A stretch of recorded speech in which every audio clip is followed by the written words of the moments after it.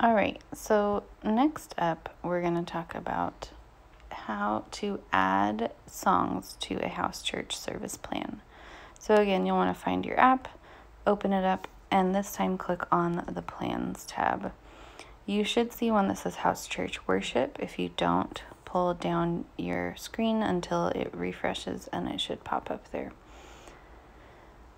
If you click on House Church Worship, you can see that there are plans loaded all the way through November. So click on the week that you want to add songs to, and then click on Order of Service.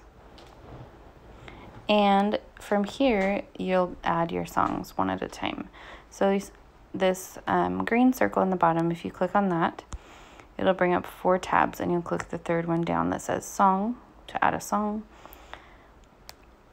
This already has filtered the house church songs, but normally when you pull this up at first, oh, there we go, it will just show you all of the songs like this. So make sure that your filter is added there to bring up just those ones.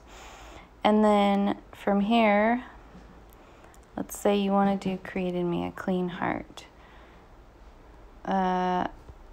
You can do it in G or C. We'll pick G for this.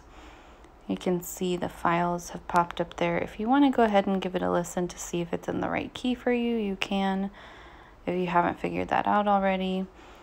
And then if you need to change it, you can go back and switch it, or you can just click this arrow check mark in the top right to add it to your plan. Once it's added, it will pop up at the very bottom of the screen, so you'll click it and drag it up to your particular section here.